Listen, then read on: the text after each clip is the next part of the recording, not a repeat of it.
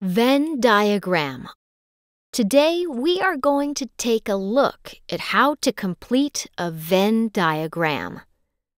Within the Venn diagram, you have two circles, and each circle has a name. The names represent what we are comparing and contrasting. The name can be at the top or bottom of the circle. For our demonstration today, we are going to compare and contrast Makiko with Yuki. The way that we complete a Venn diagram is as follows. On the right side, where it says Makiko, we're going to write the things that make Makiko different from Yuki.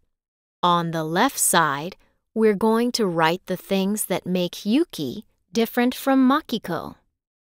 In the middle, we're going to write what things they have in common, or what things make them the same. To review, on this right side, we list the things that make Makiko different from Yuki. On the left, we list the things that make Yuki different from Makiko. And in the middle, we list the things that they have in common, are the same about them.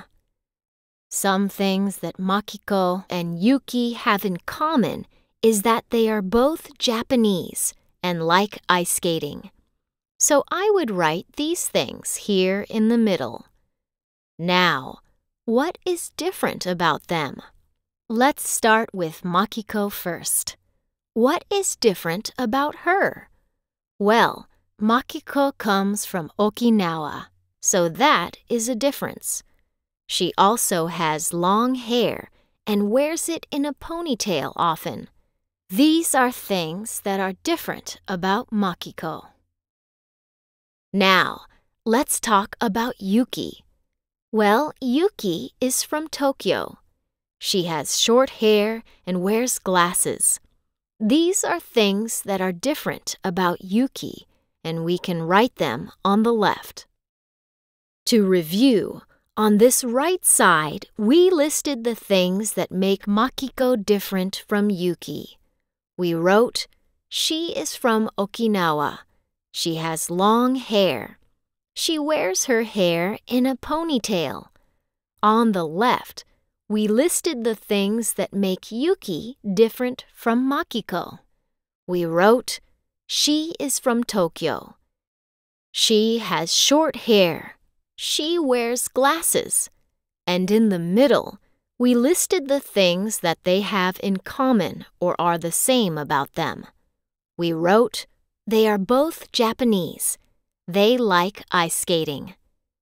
This is an example of how you would fill out a Venn diagram. Remember, you can use these to find out what is the same or different about two people, places, or things. If you have questions, you can watch this video again or ask your teacher.